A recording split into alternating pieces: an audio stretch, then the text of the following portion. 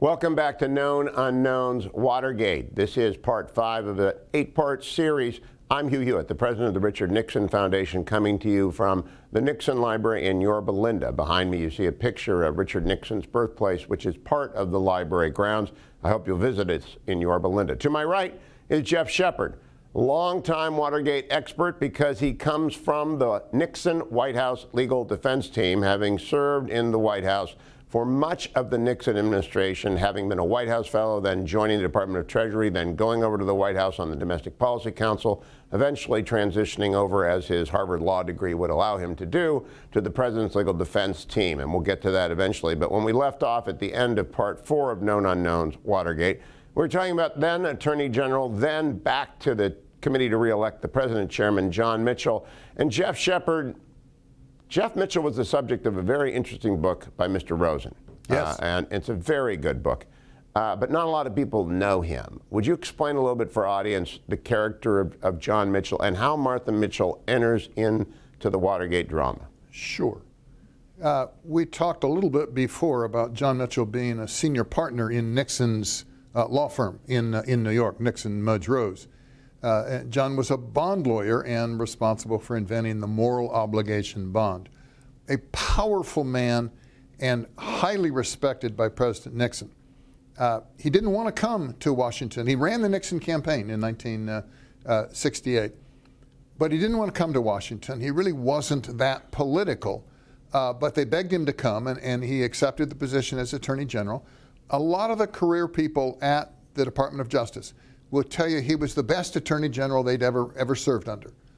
Very, very serious, very straightforward. Henry Peterson, the head of the criminal division, told me he didn't think that John Mitchell ever said one word over what he intended to say. I mean, he was just very astute, very much in charge.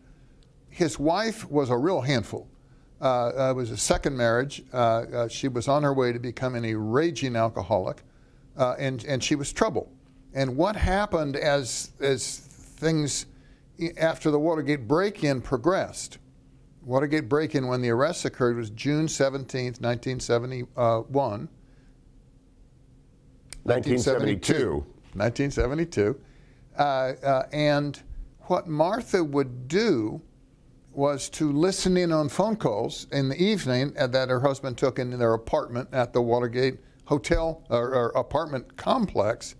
And then, as she continued to consume alcohol, she would call reporters, notably Helen Thomas and others, and complain about how Washington was being cruel to her husband. Very loyal to her husband, but in her alcoholic stupor, she would say things that were just terrible and were causing a lot of trouble. So, by causing a lot of trouble, were they leading investigators to the truth, or were they simply throwing Molotov cocktails in an already tinder-laden Washington, D.C.? The latter. She didn't know anything. John didn't know very much. It was just there was talk, and people were touching base with him. Remember, the arrests occur on June 17th, and he resigns on July 1st, 1972, as head of the Nixon re-election campaign. We all thought at the time... He resigned as Attorney General in July. No. He resigned as Attorney General on March 1st, 1972, to come take over the campaign. He then resigned from the campaign on July 1st, just a few months later, and we thought it was to care for his wife. There were lots of sympathetic articles saying, you know, what a guy. He's giving up politics, going back to New York because she is such a handful. So he actually transitions back to New York and back to the private practice of law.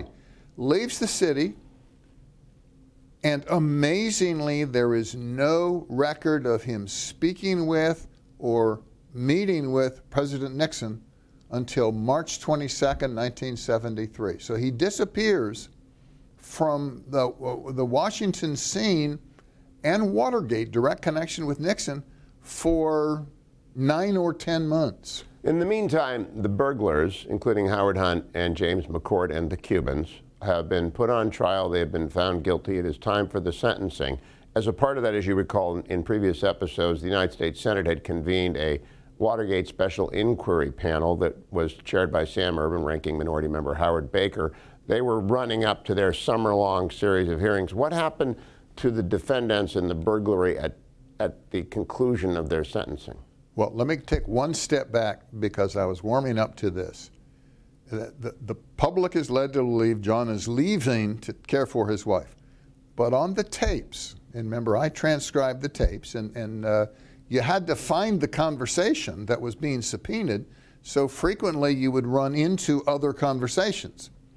And there's a conversation where President Nixon is talking to Bob Haldeman, and he says roughly, did you ask him if he was involved? What year, what month, day? Oh, this is this is after June 17th and in the 2.5-week period before John resigns. And he says, Nixon says to Haldeman, did you talk to him about it? And Haldeman says, well, you know, you can't come right out and ask him if he's involved. So what I said, this is Haldeman, what I said to Mitchell is, you know, if stuff is likely to come out that would prove to be very embarrassing, it might be better for you to have left now before that emerges. And then we know that on July 1st, he announced his resignation and left. So there was suspicion in the White House between the president and Bob Haldeman that maybe creep was involved? Well, there was no question creep was involved. That was open and shut. The question was, how high up did it go within creep? You know, James McCord was head of security at creep. He was caught red-handed as one of the burglars. Gordon Liddy was fired from creep shortly thereafter for refusing to respond to FBI questions.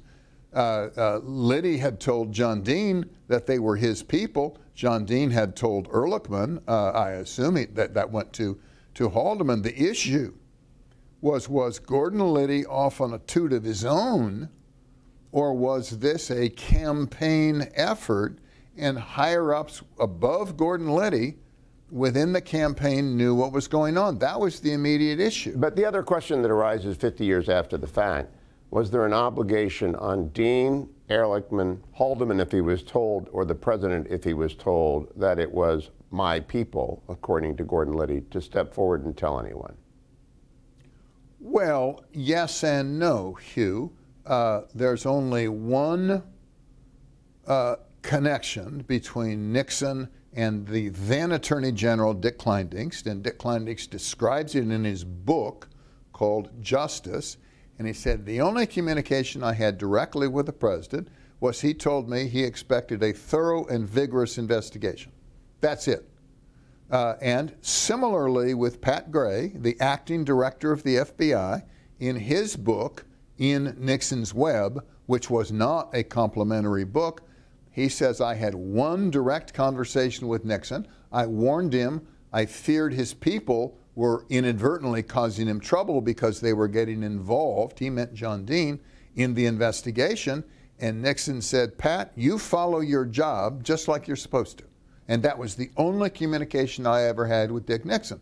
So what you have is a president whose plate is full, foreign affairs, domestic affairs, everything else going on, who has a Department of Justice, an Attorney General run by Dick Kleindienst, and an FBI run by Pat Gray, and he told each of them in no uncertain terms he expected them to do a thorough and complete investigation.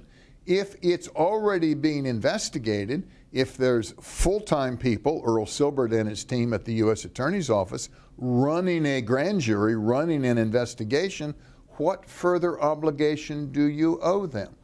When we now look back at 50 years, we know that Deep Throat was a deputy to Pat Gray. When that revelation occurred, were you surprised? When he came out in 2005 or 2006 as Deep Throat, no. Tell us about that individual and what their role was and what they knew and what they could tell Bob Woodward and Carl Bernstein.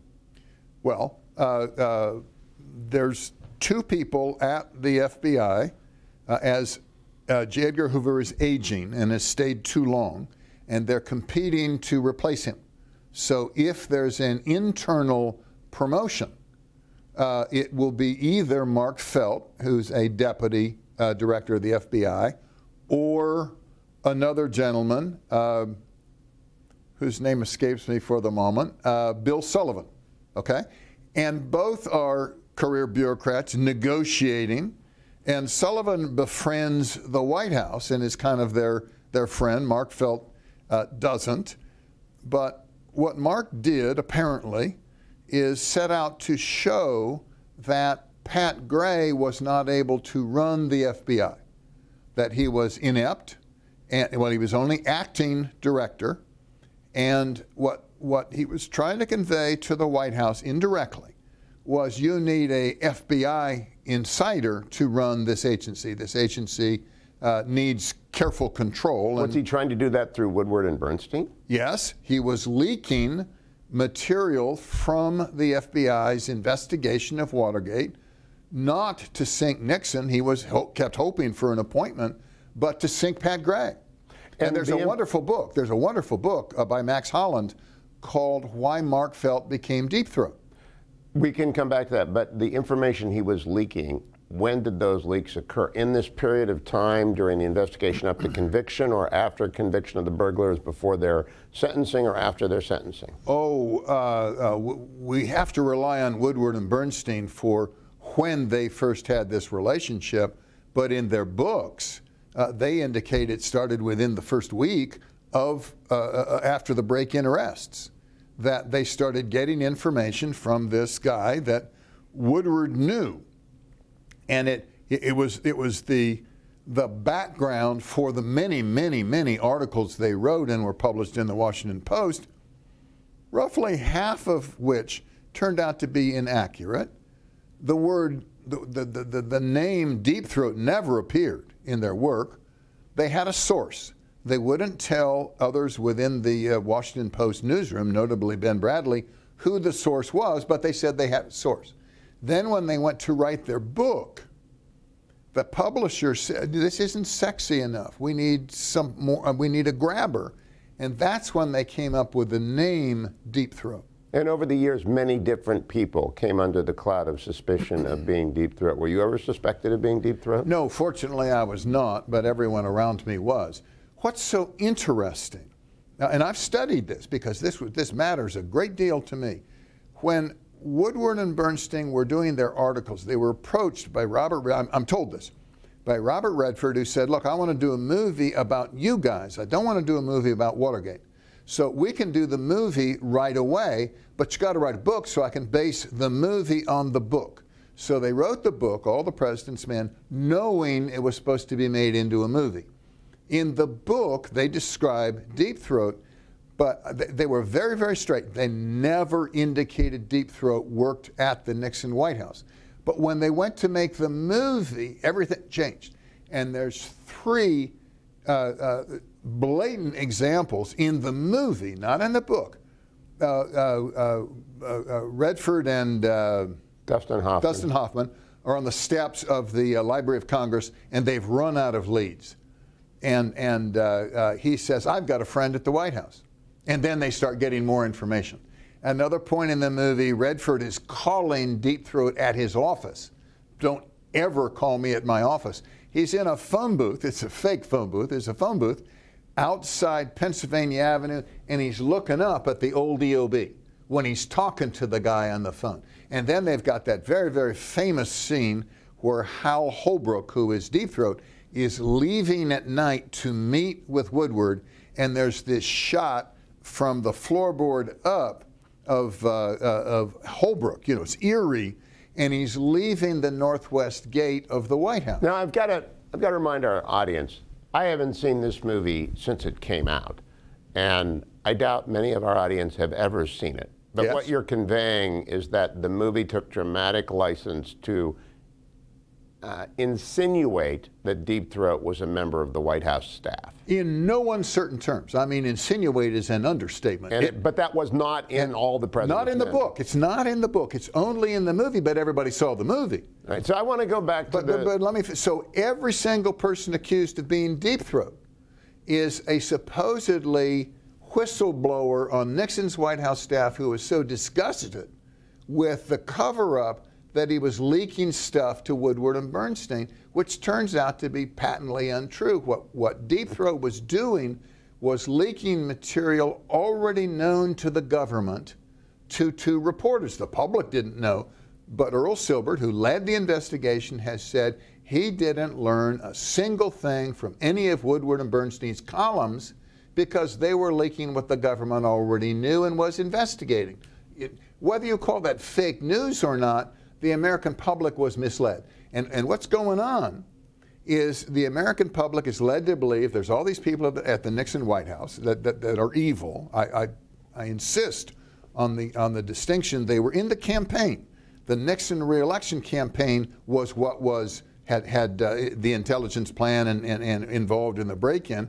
No one on the White House staff has ever been shown to have known of the break-in in advance except John Dean. But he denies having known it in advance. He doesn't deny having known about the campaign intelligence plan. He recruited and hired Gordon Liddy. He went to the 2 meetings in the Attorney General's office where that plan was discussed. But he denies knowing about... He denies knowing the specific intended break-in into the DNC. That's what I want to get. Now I want to go back to, people are still, we've got burglars. It ought not to have happened. It came from creep. It goes into conviction mode. They are convicted. They are awaiting sentencing. This is in the spring of 1973. Richard Nixon has been reelected in an overwhelming landslide. Yes. How does it spiral out of control? You have a Senate committee which can't do much damage, right. And you've got a sitting president who is not implicated in ordering the break-in, and you've got 7 individuals who've been convicted and awaiting sentencing. How does that metastasize into a series of events that over the course of 18 months will cause Richard Nixon to resign? This is complex, but you're right at the key, because they've been convicted. Sentencing is 2 months later. Convicted on January 30th. Sentencing is March 23rd, 1973. Irvin Committee's founded in February, but it's gearing up. It's not doing anything. And then you hit sentencing week. And I'm going to show you my hand because it gets very, very complex. This is Monday, the 19th of March. This is Friday, the 23rd, which is sentencing day. The defendants are looking at long prison terms. Hunt says on the Friday before, I need more money. I got outstanding legal bills. I'm going to talk about seamy stuff I've done for the White House. That word gets to John Dean on Monday morning. He calls Ehrlichman. Ehrlichman says, not my problem, call John Mitchell. Because remember, as we talked before, the White House people were not knowledgeable about the planned break-in and are apart. The people at Creep are in real trouble. And they've been running the cover-up because they're in real trouble. It's better for your viewers to appreciate what happened if they picture John Dean as working for Creep. Now, the White House thinks he's protecting their interests. Creep has got real troubles, but worst case, it's not the White House. But John is the poison line. He goes over because he's worried about being prosecuted himself, because he recruited and hired Liddy. He was at those key meetings in the Attorney General's office. So he casts his lot with them. Then comes the final week. Monday morning, he learns that Hunt wants $120,000, $75,000 legal fees, $50,000 walking around money. It doesn't quite add, but the numbers are real close. He tells Ehrlichman. Ehrlichman says, call Mitchell. Apparently, he tells Mitchell. Then on Wednesday morning, we're now midweek, this is the key day, he tells Fred LaRue that Hunt wants $120,000. And where's Fred LaRue at this Fred point? LaRue is a assistant that Mitchell brought with him to Creep. We talked about who's been intimately involved in the cover-up, and he's the paymaster. He's the one. So the committee to re-elect is still operating. Oh, absolutely. Yeah, yeah. no, Nixon's been reelected, but it hasn't closed up. But still operating, they still have money. They still have money. They don't have enough money, but they still have money. And Fred says, I got the money. I have enough to pay him off. It'll end the till, but I'm not paying without somebody telling me. And Dean says, I'm out of the payment business. You'll have to find somebody else. Now, they've already paid $350,000 of legal bills and humanitarian aid. This is Hunt wanting more. Dean says, and they've all sworn to this, this is uncontroverted, Dean says, if I were you, I'd call Mitchell. Okay? Dean then, this is Wednesday morning, okay? Dean then goes into a meeting with the president at 10:30. The date being? March 21st, 1973, and this is called the Cancer on the Presidency meeting. He goes in and says, you know, Mr. President, that things haven't been going well. There's an awful lot of pressure. You're going to have to make some decisions, really serious decisions, and you don't know what's been going on, but we are being blackmailed by Howard Hunt. And other people have committed perjury and made false representations during the course of this investigation, and it's about to blow. And then he spends an hour and a half with President Nixon, and we have the tape, talking about what on earth they should do. Should they pay Hunt? Should they buy time to get their act together?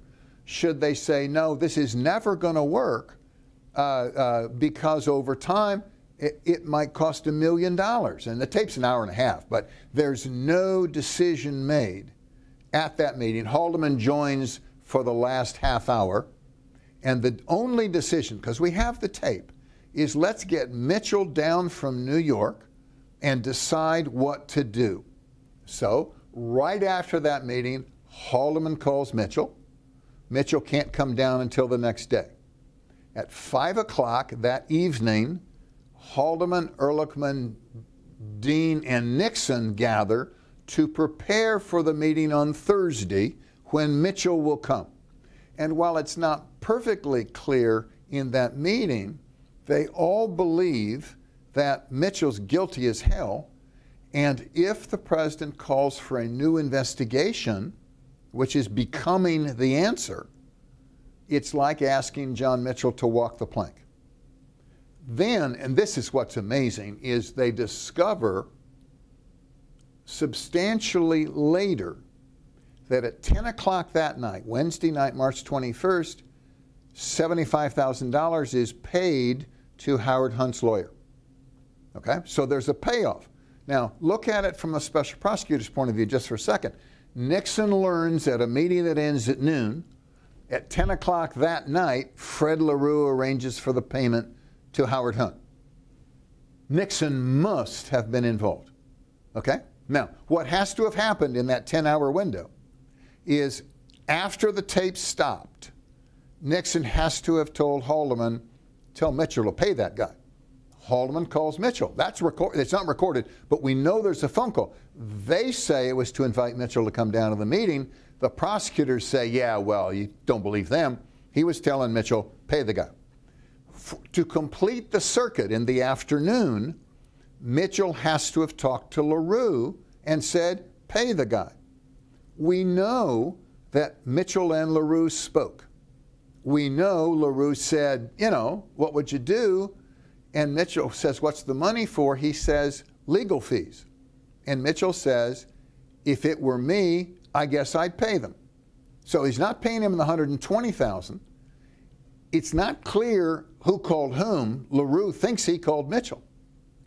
And most importantly to all of Watergate, it's not clear when that phone call occurred, whether it occurred in the morning or the afternoon. If it occurred in the morning, because John Dean tells him they need the money, he needs to call Mitchell. If it occurred in the morning, Nixon's out of the loop. If it occurred in the afternoon, you have a hypothetical case that Nixon may have been involved in the decision. Then we go to Thursday. Thursday at 2 o'clock, everybody from the other meetings plus Mitchell, Nixon, Haldeman, Ehrlichman, Dean, and Mitchell. This meeting on Thursday occurs in the old EOB, which has a terrible tape system. So you really can't hear half of what's going on. You're just straining like mad.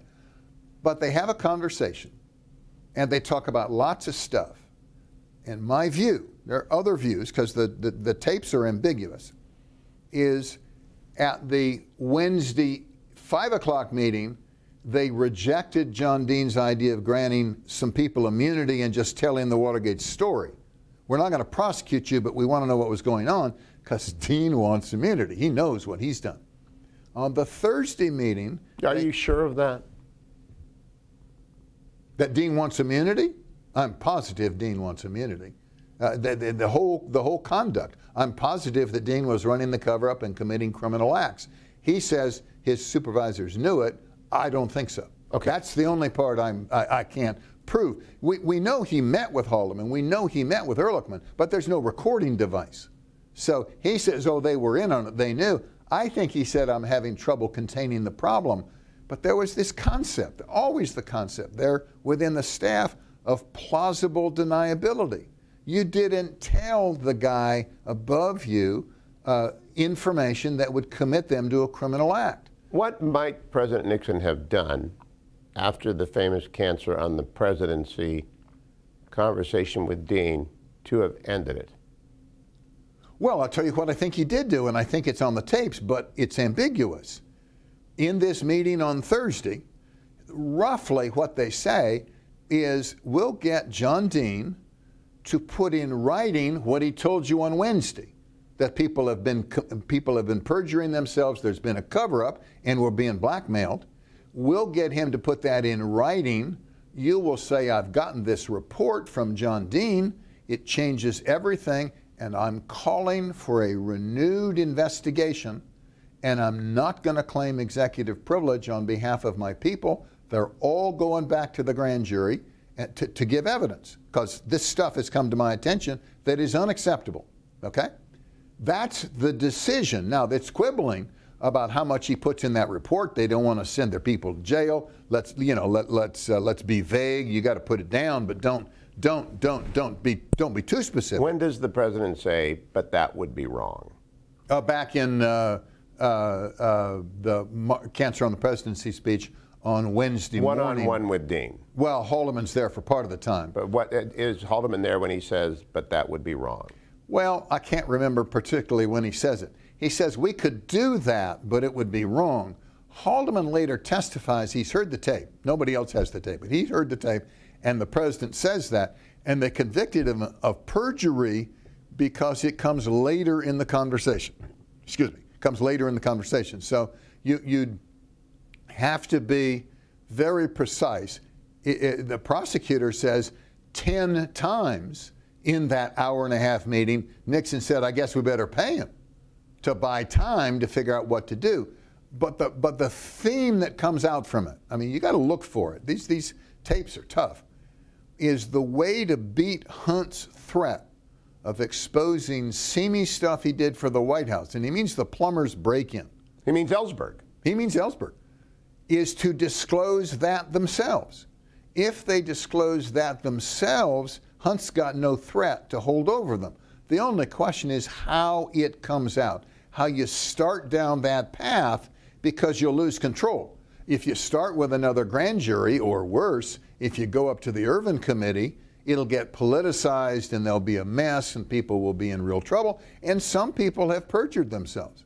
And so it's a question of how do we lance the boil and where do we start? So that decision is made at the Thursday meeting with Mitchell, that we're going to get a report from John Dean.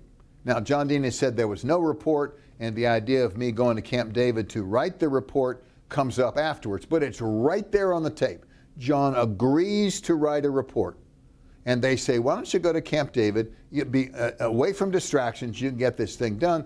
And we go to Friday, March 23rd, John Dean goes physically to Camp David to write the report. Judge Sirica's sentencing day, he sentences the burglars to up to 35 years in prison, and he releases what's called the McCord letter.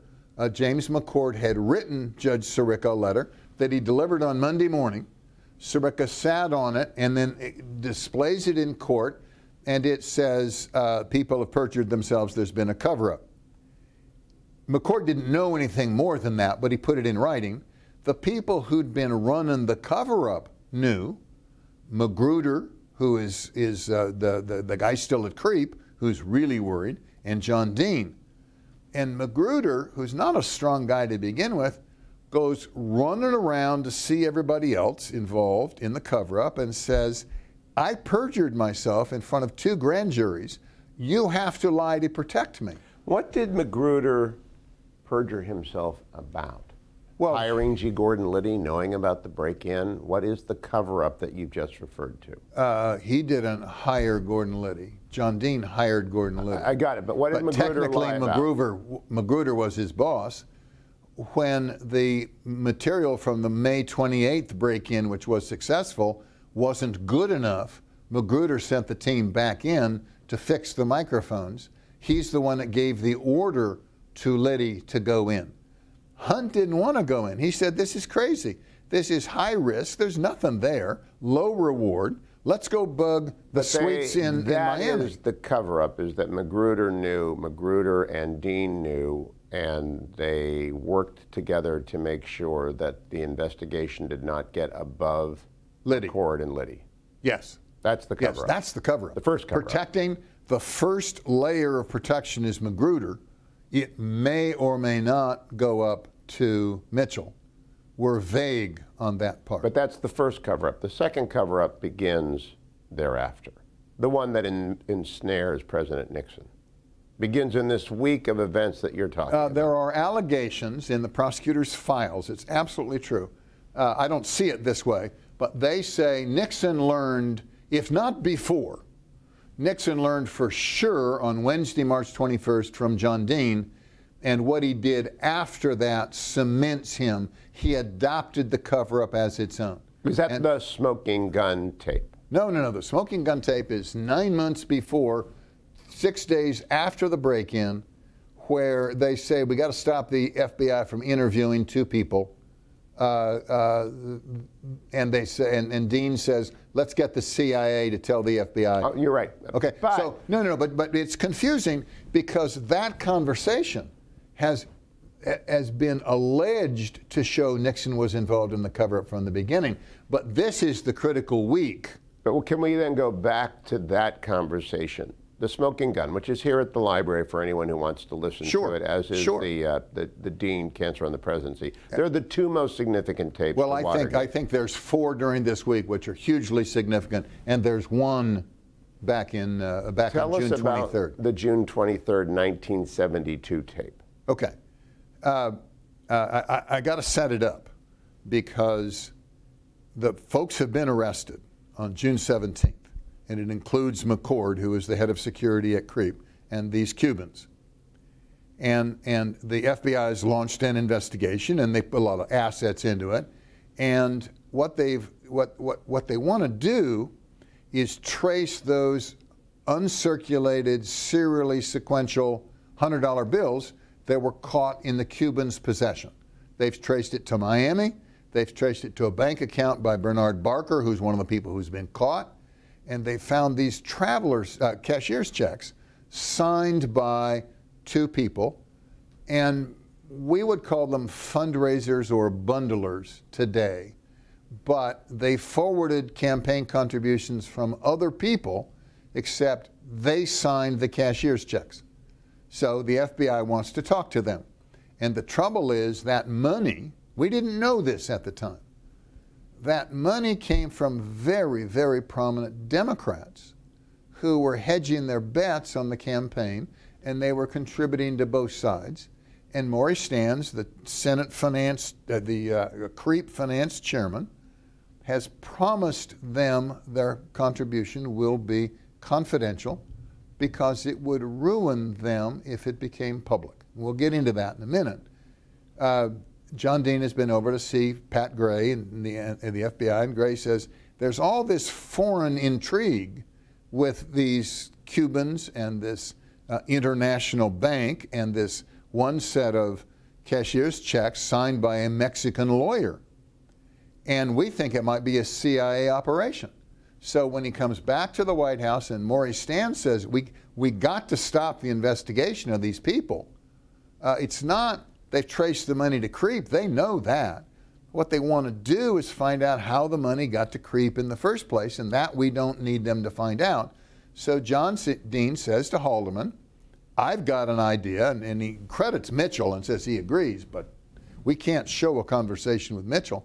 Let's get the CIA to tell the FBI, these are our people, don't go interview them. Hold off. Is the president in that meeting? Absolutely, there's a tape. It's Haldeman and Nixon on June 23rd. And it's a strange tape. They're all strange tapes. He says, the investigation is going in a direction we don't want it to go. And Nixon says, what do you mean? He says, well, they're tracing the money. And he says, you mean they're after Maurice Stans? Because, you know, Maurice head of finance. And he says, no, it's Ken Dahlberg. And Nixon says, who the hell is Ken Dahlberg?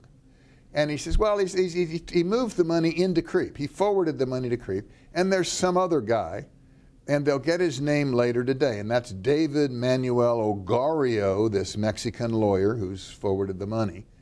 And so they tell the CIA to tell the FBI not to interview these two guys. They being who? They being Haldeman and Ehrlichman at the president's instruction. And do they call the CIA? No, they brought them over. They brought Helms and Vern Walters over, said, listen, this is going to get into the Bay of Pigs. You guys want to button this thing up. All you got to do is tell the FBI to stay away from these two guys. And in Pat Gray's book, he says, and the next day, John Dean calls me and says, you got the word, right? You got the word, don't interview those two people. And he says, yeah, I got the word. And then within 10, and then he calls Nixon and says, there's people that are interfering with the investigation, and that's where Nixon says, you go wherever you want, you're in charge of the investigation. But is, to a new listener, somebody who doesn't know anything about it, okay, that June 1972 tape, the smoking gun tape, shows Richard Nixon had knowledge of an effort to have the CIA stop an FBI investigation. Oh, he agreed. He agreed with that effort. Did he consider that criminal at the time? Would you say among lawyers that there was mens rea of a crime? No, the intent was to protect the disclosure of the names of two prominent Democratic donors. There was no intent to interfere with the FBI investigation of Watergate. Now, of the break-in. Of the break-in. The other side will say any interference is per se criminal act, but you wouldn't impeach somebody for trying to protect the names of two Democratic donors. You just wouldn't do that. And all it did was delay that interview, those two interviews, for 10 days. The CIA ultimately said it's not on our watch. The FBI interviewed. The career prosecutor said this has nothing to do with Watergate, and life moved on. Then why, when it was revealed, was it so destructive of the president's will to remain in office? Well, because it was revealed on July 24th, 1974. The lawyers had never heard the tape before. Nixon had prevented them from hearing that tape. When they heard it, this is Fred Bizart, and only Fred Bizart, he concluded incorrectly that Nixon had been in on the cover-up from the 23rd of June on. The cover-up of the break-in. The cover-up of the break-in. He had interfered with the FBI investigation to protect people from the FBI investigation, that therefore he was involved from the very outset, that he had hidden this information from his lawyer, and that when this came out, and given the Supreme Court decision of that morning, it would certainly come out, and that the presidency was doomed. What was your interpretation of whether or not the president knew of the cover-up prior to this week that we've been discussing? Well, we don't want to pick on me because I'm a kid. I'm 28 years old. My job working for Bizart is to provide as accurate a transcript of the tapes as is possible, to run the document room holding the seized files in accordance with the rules promulgated that the people cannot take lawyers into the room, that they cannot bring papers out of the room, that a Secret Service agent and I must be physically present in the room at all times. That's what I'm doing. I am not sitting there. So I'm sitting telling in a story, though. I know, but looking back, first of all, very quickly, when did you join the legal defense team, moving from the Domestic Policy Council? What day or month? October or November of 1973. And I never legally joined. I was going to be named deputy counsel, and Fred said at one point, you know, Geoff, the way things are going, it would be better if you stayed as associate director of the domestic council and you just devoted all your time and effort to me. So you became part of the defense team without. So as a young lawyer at the time, when you read that transcript as best you could or listened to the tape as best you could, did you at the time believe that President Nixon knew about the Watergate break-in, or did you instantly understand it was a discrete set of circumstances and issues about which he was directing the CIA to talk to the FBI? We have to clarify. Fred heard the tape. Fred relayed his view of the tape by phone to San Clemente, to Nixon and to Haig. Fred then instructed, and I heard that, half of that conversation, heard Fred's half. Fred then instructed me to listen to the tape and to prepare the transcript. So I'm the third person to hear the smoking gun tape. I prepared the only transcript. I'm the one that called it the smoking gun, but only because Fred said it was going to end the presidency. At no point did I make a decision on what it meant. I was keying off Fred's conclusion that it was the end. And my role was to provide as accurate a transcript as could be had. Throughout this, I'm an unswerving, unquestioning believer in Richard Nixon and what he's trying to accomplish as president. Did you think he had been involved in June 1972 in a cover-up of the burglary, having read and listened to the tape in 1974? That's an indistinguishable thought. What I thought the day before this tape, the day before the Supreme Court decision, was we were gearing up for a fight over what the president did after March 21st, when John Dean came in and told him what had happened. This tape appears out of nowhere, which Nixon has kept hidden from us. Fred, my boss, who has devoted unceasing hours to Nixon's defense, has informed me this is it. This is unambiguous. This is an obstruction of justice. All is lost. All right, now tell me a little bit about the president and the tapes. Did he listen to them himself? Did Rose listen to them? What was it, Rose Woods? What was his relationship with the tapes once they came to light? I would like to go back just for my... Someday you'll answer a question just to help out the narrative. I'll go back to Friday. I really do. Let me just finish up Friday. Then we'll do part 5 on the tapes. Dean goes to Camp David to write the report. He realizes he can't write that report without incriminating himself because he's been running the cover-up. So he retains criminal defense counsel. It was a prominent Democrat, and they approach the career prosecutors looking for immunity. And the career prosecutors meet with them a number of times over the month of April. Remember, this is the end of March. Over the month of April, and the career prosecutors, and we have their notes from all these meetings, and they conclude they're not going to give him immunity. He's too intimately involved in the cover-up. Of the break-in. Yeah, cover-up of the break-in. So Dean and his lawyer approach the Irvin Committee that's looking for witnesses and drama, and they say, we will give you immunity. Okay, because at this point, the Congress has the right to give a certain sort of immunity. They'll give Dean immunity in exchange for his testimony. They have a vested interest in making him their hero, so the American public sees John Dean presented as this whistleblowing hero instead of the guy who ran the cover-up and then when it blew up switched sides and changed his testimony to blame his higher-ups. Now let's go to the, or do you want to? Now I would, in fact, I think it would be a good time to move to the next segment, but I want to wrap up discreetly. You left me hanging on one segment. I apologize. We'll come back to the tapes and the president in a second. But when John Dean went to Camp David, yes, he makes a decision to turn. Absolutely. Does he leave Camp David?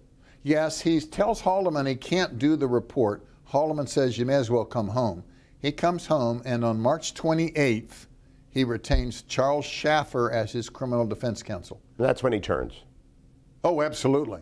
Absolutely. That's when he turns. And very quickly, Geoff Shepard, when that lawyer contacts the career prosecutors, yes, what's the reaction of the career prosecutors?